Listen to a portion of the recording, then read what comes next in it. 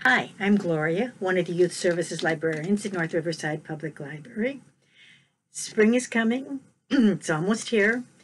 So today I'm going to read a book about spring coming and winter leaving. It's called, appropriately, Spring Thaw, and it is by Stephen Schnur. Spring Thaw.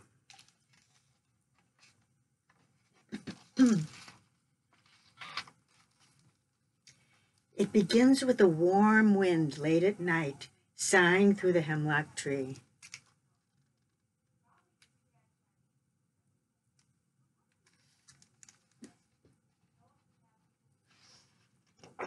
Swaying branches and shaking loose the heavy snow that fell all day and turned fields and frozen lakes and distant rooftops white.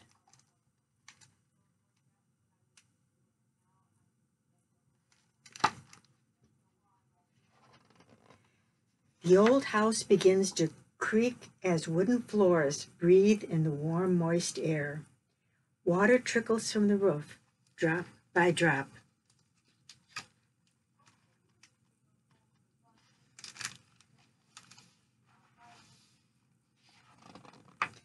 A raccoon stirs in its winter den, then climbs up onto the snow, its dark eyes shining in the white light of the rising moon.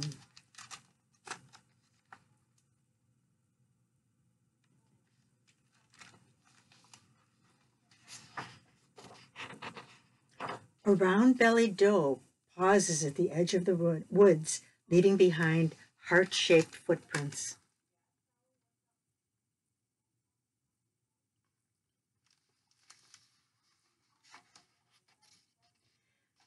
By morning, thin streams of water snake down the window panes. A cardinal sings from the branch of a pine tree, then darts across the barnyard to peck at kitchen crumbs scattered over the melting snow.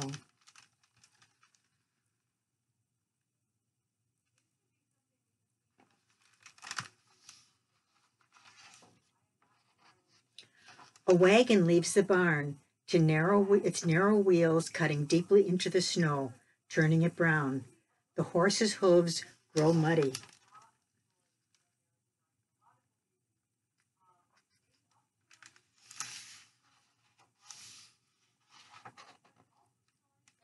The sun climbs high into the blue sky. By mid-morning, 1,000 tiny streams run from the roof like a curtain of crystal beads. Suddenly, a thick sheet of snow breaks free, slides toward the edge of the roof, and crashes to the ground.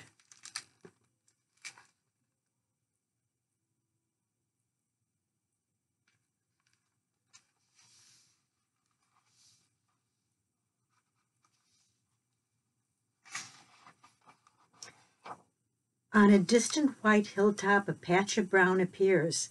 A flock of geese settles upon it, pecking at the wet grass.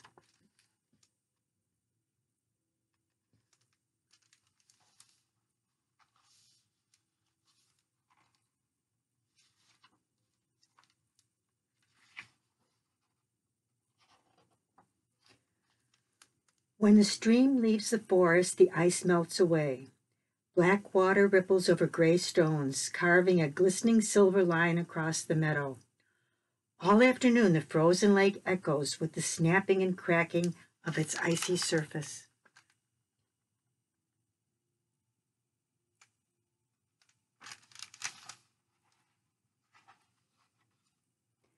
On the south side of the barn, the snow recedes, laying bare a small mountain of autumn hay. 3-week-old lambs burrow into it and fall asleep.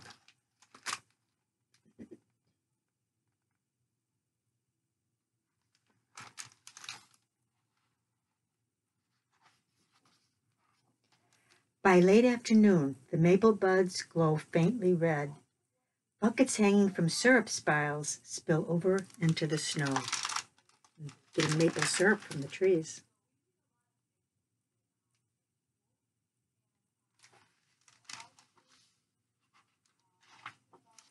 The wagon stops along the edge of the wood. 2 by 2, the buckets are collected and emptied, then hung back on the trees.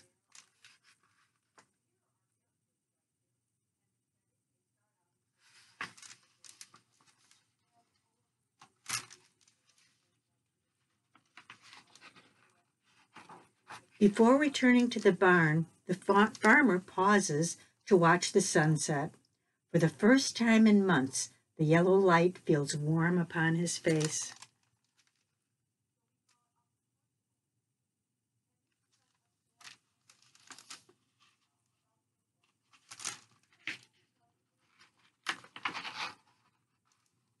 Spring, he whispers with a smile.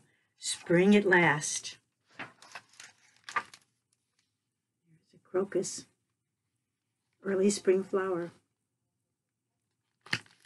The end. So when you go outside, when you look around, see if you can see signs of the spring thaw, the spring thaw, winter going away and spring is coming. Look around, feel the warm sun, see what you can see. And I'll see you next time. Bye-bye.